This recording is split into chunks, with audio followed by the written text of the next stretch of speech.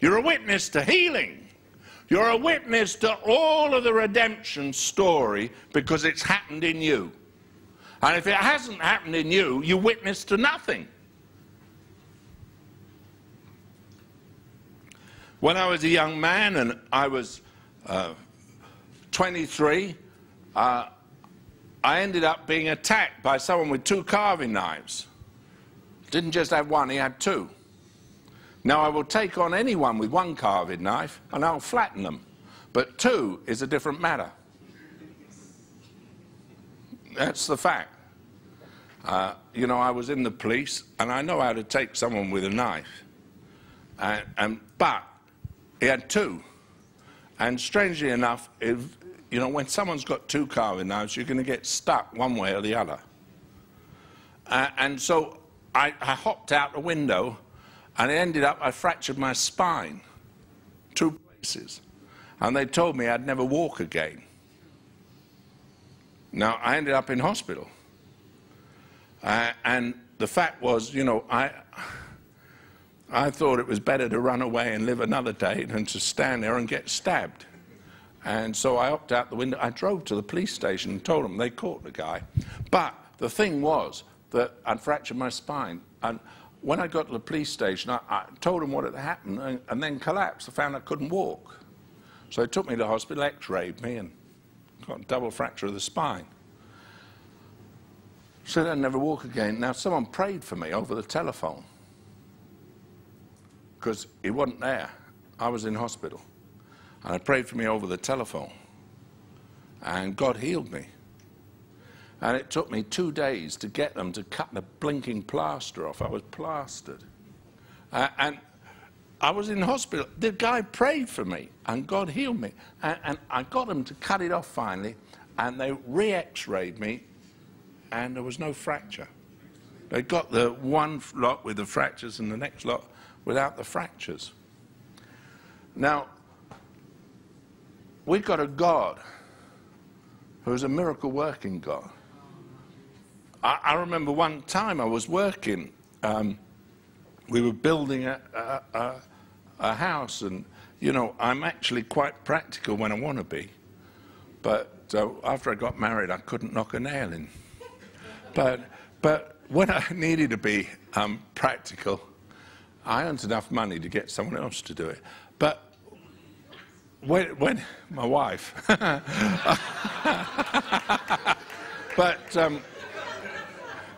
oh dear, you've got to have fun. But when I was there, I was out working, and I was holding a big chisel, and we were trying to break through a wall, and a man missed with a mallet, you know, one of these big mallets, a sledgehammer. He missed the thing and hit my hand, smashed it. I caught hold of it, and I said, "Oh dear." And prayed, and God completely healed it. Didn't even have a bruise. From a smash to nothing. Our God is a good God. And things happen. You know, life is life. Now, I'm not a mechanic. One time I was driving somewhere, and my car broke down.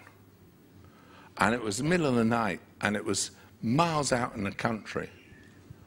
And I didn't know what to do. So I got out, lifted the hood, or bonnet, is it? Which one is it here? Bonnet. I never know which side of the Atlantic I'm on. Bonnet, I lifted it up, and I said, "Lord, I don't know what's wrong, but I have to get home." And I put my hand on the engine, not the engine, the filter cover, and I said, "Lord, cause it to be healed." Got back in the car, turned the starter, drove home. Now, you figured it out. I don't know. How did God do it? I don't know. I've seen miracles happen, miracle after miracle. Our gospel's a miracle gospel. And all sorts of odd things have happened in my life. The miracle power of God exhibited it in a miracle way. when I was, it's in my new book, which you haven't got yet because I haven't published it.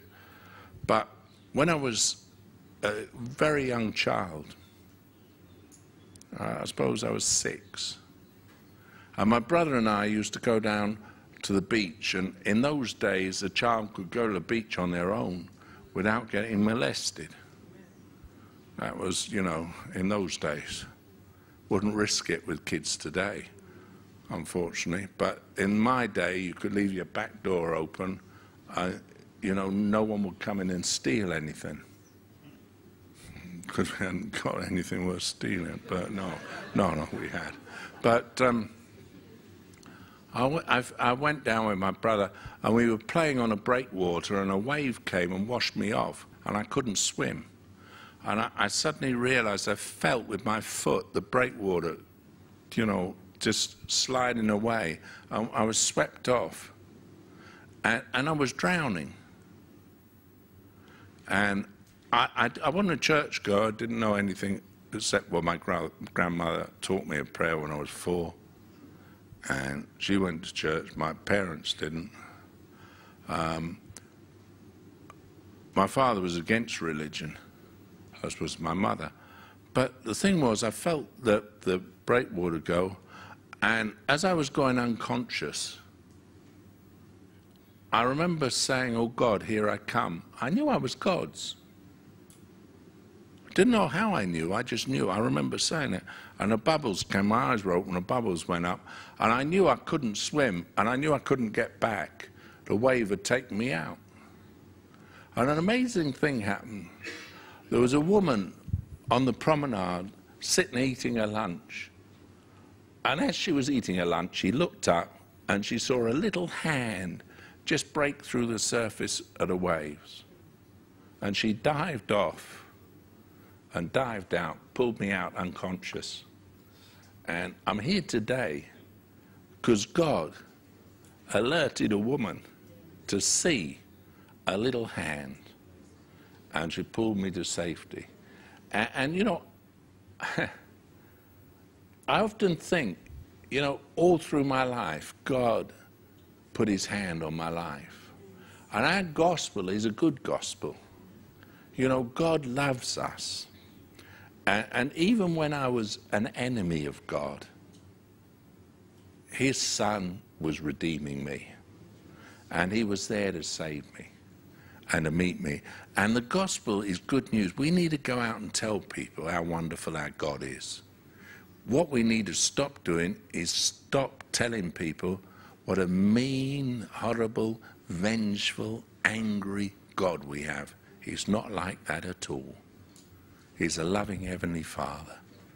I'm his child, he loves me. And I always was. From the beginning of the world, the foundation of the world, I was in him. And he thinks I'm wonderful. And he's right. And you know, he thinks you're wonderful because he doesn't buy rubbish with the blood of his Son.